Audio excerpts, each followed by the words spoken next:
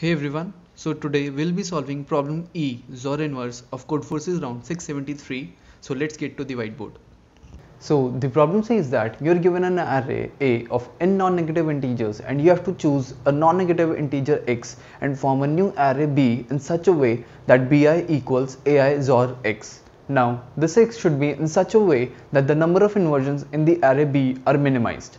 What the problem means by inversions is that for two indexes I and j, I is less than j and bi is greater than bj. So let's take an example. Let's say our initial array had 6 integers and they were 15, 3, 6, 10, 12 and 0. Now the idea here is to start from the most significant bit and reach the least significant bit. So basically what I mean by that is, let's say we had a x and we do not know its bits yet. So we can make blanks here.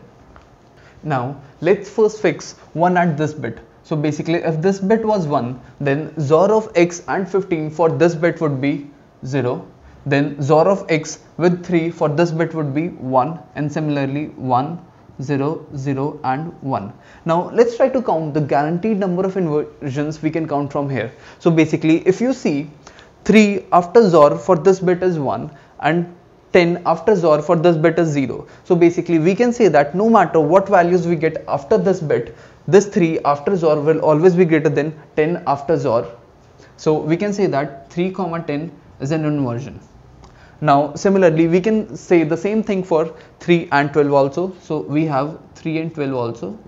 Then we'll have an inversion for 6 and 10 and 6 and 12. So we'll have 6 and 10 and 6 and 12. Now let's try to change this bit to 0. Now if this bit was 0, we can say that XOR of 15 with x for this bit would be 1, then 0, 0, 1, 1 and 0. And now if we try to count the number of inversions here, we can say that, so basically we have 1 for 15 and we have 0 for 3. So we can say that 15 after XOR will always be greater than 3 after XOR. So we can say we have a inversion for 15, 3. Then we can say that we'll have an inversion for 15, 6 also. So 15, 6. Then the next inversion will be for 15 and 0. So we can say 15 and 0. Then the next inversion will be 10 and 0 and 12 and 0. So we can say 10 and 0 and 12 and 0. Now if you see the number of inversions we were able to count for 0 were 5 and the number of inversions we were able to count for 1 were 4. So basically we can say that this index will always have 1 in the answer. Now the thing here is that we only looked for guaranteed inversions till now, and there might be a case that this 3 and 6 also had an inversion. For that what we'll do is we'll actually split this complete array into two sets, and how we'll do that is basically we'll make a set in which one is at the most significant bit and then the other set will have all the numbers which had 0 at the most significant bit. So basically the first set will have 3, 6 and 0. So the bit, I'll only write the bit representation. So we'll have 0, 0, 1 and 1. Then we'll have 0, 1, 1 and 0. And then we'll have 0, 0, 0 and 0. And then the other set will have the rest of the numbers. So basically we'll have 1, 1, 1 and 1. Then we'll have 1, 0, 1, 0, 1, 0, 1 and 0. Then we'll have 1, 1, 0, 0, 1, 1, 0, 0. Now we are done with the first index. So let's move to the next index. Let's say this index was 1.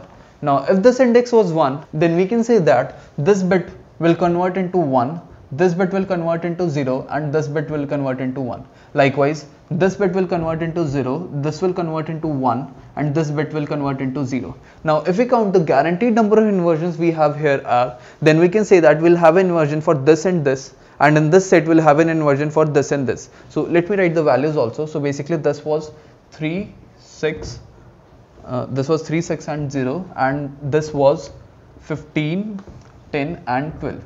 So basically if this bit was 1, we can say that we'll have an inversion for 3 and 6, and here we'll have an inversion for 10 and 12. So let's write this. We'll have an inversion for 3, 6 and we'll have an inversion for 10 and 12. Now let's say that this bit was 0.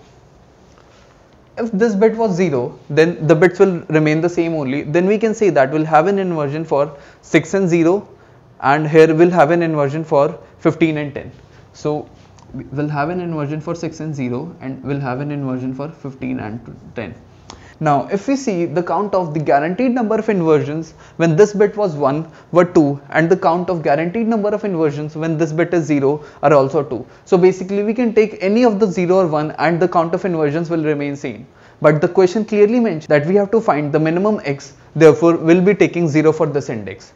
Now since we are done with this index also, now we'll again split these two sets into furthermore sets in such a way that the bit at this index is 1, and in the other set the bit at that index will have to be 0. So basically we'll have two sets from here and two sets from here. Now in this set we'll have all the numbers whose bit at this index was 1. So basically we had 1 in this, so basically we'll have 6 here, and the bit representation is 0, 1, 1 and 0. And in the other set we'll have 3 and 0, so we'll have 3 and 0, and this will be 0, 0, 1 and 1, and we'll have 0, 0, 0 and 0. Now for this also we'll have two sets again. In the first set we'll have 10, and the bit representation will be 1, 0, 1 and 0, and in the other set we'll have 15 and 12.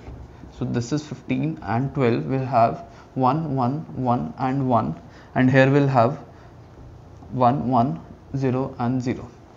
Now let's say that the bit at this index was 1.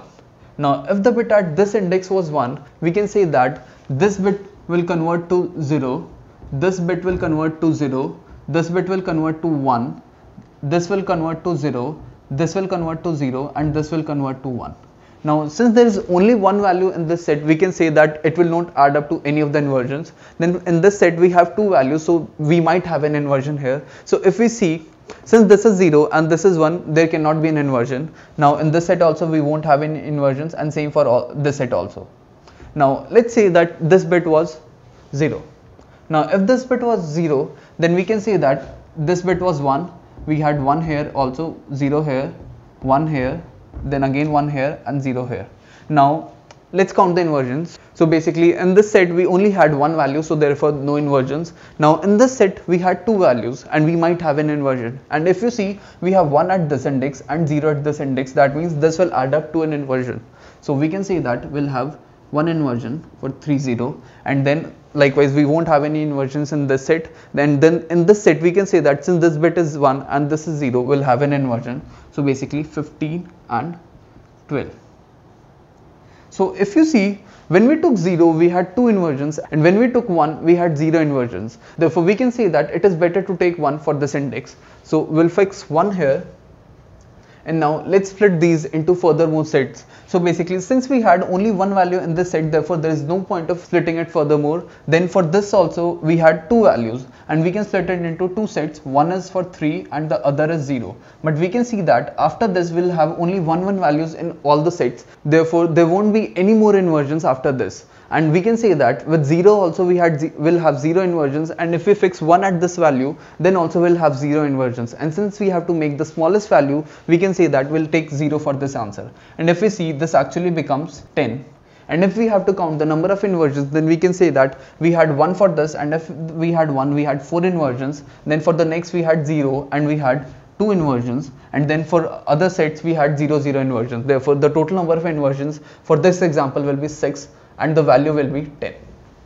Now let's try to understand why this greedy works. So we know that this one contributes to 4 inversions, and this 0 contributes to 0 inversions, and after that we have 0 inversions. So let's say that instead of taking this bit as 1, we would have taken it as 0. Now the number of inversions would have changed to 5 here, but the division between the steps would have still remained the same, and we can say that number of inversions after this step would have remained the same only. And with this we can say that we always have to minimize the number of inversions at the current index, and therefore taking 0 at this step will not decrease the number of inversions, and we can say that this greedy will always work. So this is the code. I'll have the link to my submission in the description below.